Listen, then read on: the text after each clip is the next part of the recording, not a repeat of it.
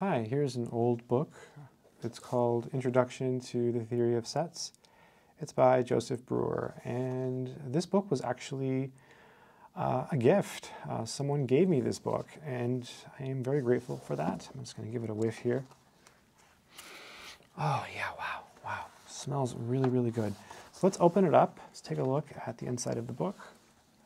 Theory of Sets by Joseph Brewer. I've had this for a while. And my friend who gave me this book used this book. So 1958, wow. Wow, this is the fourth printing, so 1960, I think. Printed in German by Hermann Schrodel Verlag, Hanover. And here's the contents of this book. Finite sets, infinite sets, ordered sets, points sets. Conclusion appendix. That's it.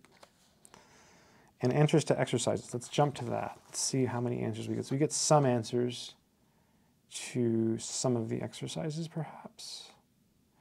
Or all of them. 1, 2, 3, 4, 5. 1, 2, 3, 4, 5. Let's see how many are. So page 7. Let's see how many exercises we have on page 7. And we'll see how many answers we get. So that should tell us if it has all of the answers. There's 5 exercises on page 7. We have 5 answers. Okay, let's try a different one. Let's just skip around. Let's say, I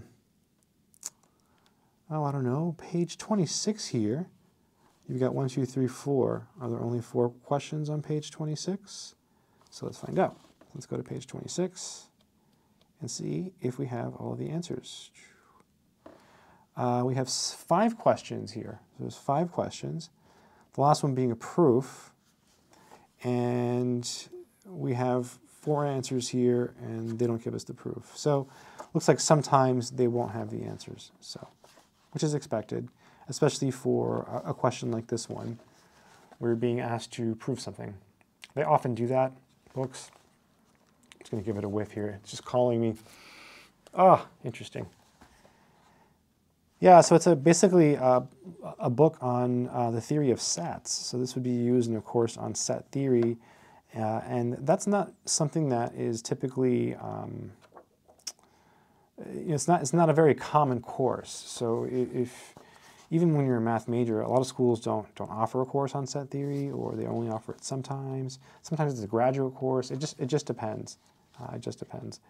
The only time I've known someone who was in a course in set theory, that person was in a graduate course. So, but I'm sure they have undergraduate courses on set theory as well. So yeah, just an interesting book on the theory of sets from my collection. Pretty cool stuff. If you found any value in this content, hit subscribe if you want to. And also, if you want to learn math, I have courses. I even have a course that has proofs in set theory. It's all these proofs in set theory. They're on my website, mathsorcerer.com.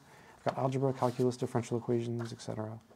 They're actually on Udemy, but if you get the courses and you use the links from my website, it helps me, and I lowered the prices. So if you go through that link, I'm pretty sure you'll get a low price because I lowered the prices. So that can help you learn some math, and I have some set stuff there too. But this is cool. What a cool book. What a cool book. Nice cover. Theory of Sets by Joseph Brewer. Good stuff.